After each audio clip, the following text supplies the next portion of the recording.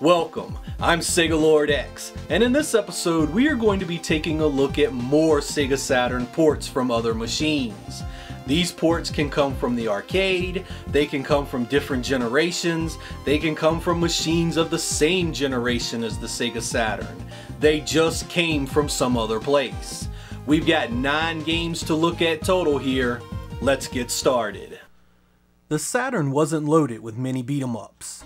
But in mid-1995, Technosoft would release the Japan-only Nekketsu Oyako, often referred to as Hot-Blooded Family. This tried-and-true brawler is about as close to a true Streets of Rage as the Saturn would ever get. Gameplay is a collection of genre staples, with simple combos, throws, and special moves making up the bulk of the experience. Control is tight and responsive, and there's enough differences between the playable characters to warrant multiple playthroughs and strategies. Graphics are solid, with large, colorful sprites and great animation rounding out an overall impressive presentation. Sound design and composition is of particular note here, as the stage music is exceptional, with tracks rivaling some of the best beat-em-ups from the past.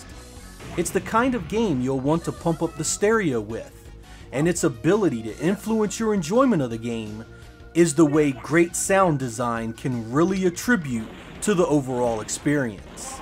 Collectively, the game's silly characters and locations keeps things easygoing, and there's enough fun packed into the gameplay and presentation to bring you back again and again, especially for its fantastic couch co-op 2-player mode. This one is of course expensive, and will run you around $100 if you follow the auctions as they pop up. If you're a fan of the genre and have interest, I really do recommend you take a look, and if the price is a bit too high, take a look at the import PS1 version of which it's based, as that version is a little cheaper and plays just as great. Early 1997 would bring us the classic Capcom franchise Mega Man, in the form of Mega Man 8. This outing for the Blue Bomber would include animated cutscenes and voice-acted characterization, both of which add virtually nothing to the overall experience. In fact, the voice acting is rather terrible in areas, and can actually detract from the game. Luckily, Mega Man 8 plays pretty solid, with tried and true mechanics from the various other games in the series. Stage and enemy design is greatly inspired from the other games in the series as well, and should please fans of those games. Graphically, the overall presentation is strengthened by great animation and color usage, but I must confess to be slightly underwhelmed by the lack of effects and rather simplistic backgrounds and environments. Both the Saturn and PS1 were capable of some pretty 2D effects and background tricks, and it appears Capcom kept things safe in this production. Sound and music are nothing special, but also does nothing to make the experience bad. Of particular note, there are a number of soundtrack differences between this and its PS1 counterpart. Mega Man 8 is an incredibly expensive game due to its rarity, and can go for hundreds of dollars. If you have any interest at all, I highly recommend looking at Rockman 8 for the Japanese Saturn. It's far cheaper and more readily available. Shortly after Mega Man 8, we'd get Mega Man X4 in mid-1997. Continuing on the Mega Man X series in 32-bit, we'd finally get a presentation worthy of the generation. Loaded to the brim with transparency effects, background animations, massive bosses, and large detailed sprites, this Mega Man game truly brought the series back on track.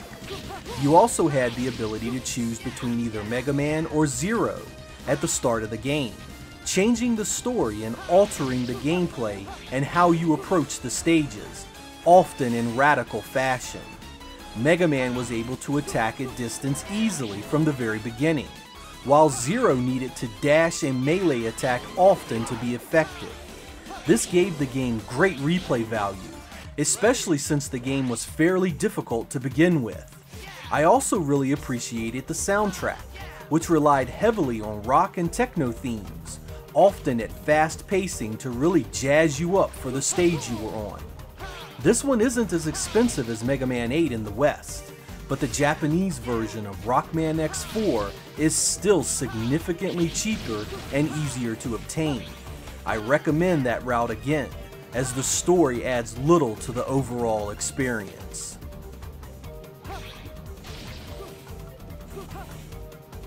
Mid-1997 would see the Taito arcade game Pulirula, released as part of the Arcade Gears line by Xing. This simplistic beat-em-up supports 2 players with the very basic mechanics of attack and jump. The story goes that some guy just shows up one day in your town, stealing the time key and altering the flow of time. You go on a mission to retrieve the key and fight through various towns and stages along the way. Graphics and music here are a bit on the simplistic side, but the large sprites that are well animated hold the presentation together overall. Sound effects can be grating and are overused far too much, drowning out most of the soundtrack. Pulirula is a product of its age, as the original arcade release was 6 years old prior to this, and beat-em-ups have come a long way since. While the game does have merit for its unique art design and 2-player co-op, it sells upwards of $100 plus, making it hard to recommend, especially with the PS1 version going for half that. Late 1996 would see the release of Black Dawn, a 3D arcade-style helicopter shooter published by Virgin Interactive. This game has the very unique ability to drastically change how you play it. Switch around the control methods and a few checkboxes, and it's a third-person blastathon with easy controls. Change those settings again, and you'll get something much closer to a simulation-style first-person shooter. I prefer the arcade-style approach, and while Black Dawn's 3D engine has aged significantly over the years, the game still plays decent with fun, easy to understand missions, and an easy to read map that clearly points out your objectives. The game also has fairly comprehensive lists of weapons and ways to dispatch your foes, and the easy to use lock-on system guarantees you'll be kicking ass in no time. Flight control can take time to adjust to, especially since many of the functions require multiple button presses, but by the end of the first stage, you should be comfortable enough to rain death from above effectively. Black Dawn is a cheap game that is easily found, so if you have any interest in the genre, give it a look. It's one of the best games of its type on the machine.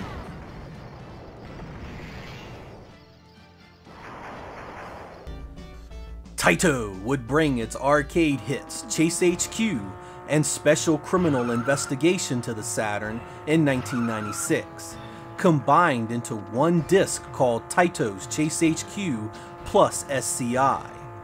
These arcade-perfect ports of the 1988 and 1989 racing combat games play exactly how you remember them. Take control of your super sport crime-fighting vehicle and hunt down the targeted criminal. Chase HQ was a rather simple game even in its day.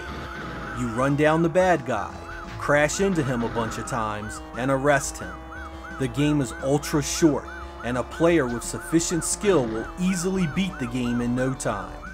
Fortunately, SCI is a slightly deeper game, with more enemies to deal with and the ability to shoot foes as well. Graphics here are reminiscent of Sega's own Superscaler line, with cool tunnel and sky effects making appearances at various times. Music and sound effects are straight out of the arcade and serve the game well overall. The price tag on this one is north of $50 these days, and that's a hard sell for games of this age, especially since they can be beaten really fast. If you were a fan of the arcade though, these versions absolutely rock and bring the arcade home exactly as you'd expect from the Sega Saturn.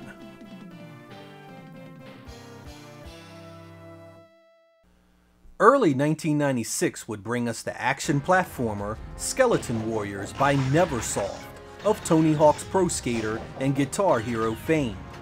Based on the short-lived cartoon series of the same name, this 2.5D side-scroller has the makings of a very decent game. The pre-rendered sprites are large and colorful, lacking the style's usual dithering. The backgrounds have great scrolling layers, and there's great depth in the area the gameplay takes place on. Gameplay is simple melee and ranged attacks, but it's responsive and smooth. So what's the problem then, you ask? It's the repetition in the gameplay. Because there are only a handful of ways to attack, the endless barrage of enemies thrown at you become tedious to dispatch, never really letting off long enough for you to take in your surroundings or appreciate some other area of gameplay. I believe the developers knew this and attempted to rectify the issue by injecting 3D polygon levels where you ride a jet bike. This only intensifies the problems, however, as these sections are slow and graphically unappealing. Worse, to intensify difficulty, levels begin assaulting you with small, hard-to-see enemies that are masked by the dark backgrounds, making mandatory hits a regular part of the experience. One major bright spot in all this is the game's incredible music score, which takes cues from the epic tracks in older movies like Conan the Barbarian and The Beastmaster. It adds an incredible amount of atmosphere to each stage, and nearly every track is worth listening to. Skeleton Warriors isn't a bad game at all. You just see flashes of something more here and there, and it leaves you wanting exactly that.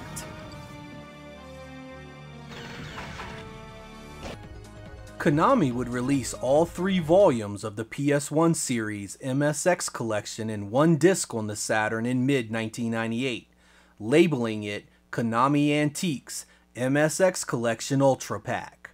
This compilation of 30 games spans many of Konami's releases for the MSX computer system, which was wildly popular in Japan.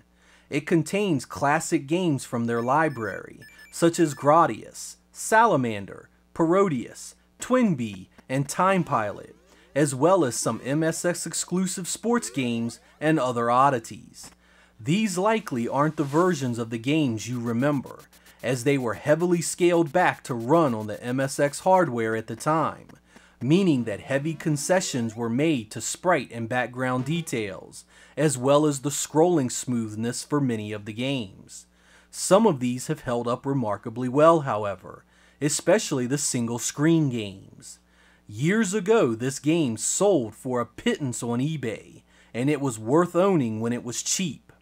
Recent years has seen the game explode in value, now regularly being sold upwards of $100. This price is ludicrous to anyone not swayed by heavy nostalgia for the MSX, and I cannot recommend it at that price. It's a fair compilation and a great reminder of what it was like to game on Microsoft's little-known platform, but its asking price for these games put it well beyond what it's worth. Released first in mid-1997 in Europe, BMG Interactive would publish Mass Destruction for the Saturn. This mission-based overhead shooter immediately conjures up memories of Return Fire and its brand of action. You start out with a choice of 3 tanks, one built for speed, one for toughness, and one right in between. Missions are typically set around destroying something of the enemies, or rescuing a fellow team member. The gameplay is easy to understand and the map very easy to follow. You always know what to do next and where to go. Enemy varieties range from foot soldiers and other tanks, with each stage gradually becoming more and more populated with potential threats. The game runs smoothly, but lacks any real detail to stress the engine, with plain texture work and simple geometry. Gameplay is tight and fast, however, and remains responsive even when the action is heavy. Mass Destruction won't win any depth awards to be sure, but its fun arcade-style action is a blast to just sit back and engage in. There's no complex control scheme to come to grips with, or some ridiculous objective you don't know how to do to worry you to death. Simply jump in your tank and blow stuff up. Perhaps the most puzzling thing about this game is how the hell it's remained so cheap over the years. There are Saturn games far worse than this that sell for way more, and at its meager asking price of around $20, it's an absolute steal for the Sega Saturn. Now, in doing the research for this episode, I came upon the realization, man, that the Saturn is just loaded with ports. I mean, there are a ton of the things on the machine, and I've not even scratched the surface of how many of these things there actually are. So there's going to be a ton more of these particular episodes. I'm also going to start looking at the exclusive game library more for the Saturn. And I've touched upon that recently as well, and realized I've got a lot more to go with that too. Either way, more Sega Saturn goodness is coming your way, guaranteed. I'm Sega Lord X. Greatly appreciate you guys watching. I'll catch you next time.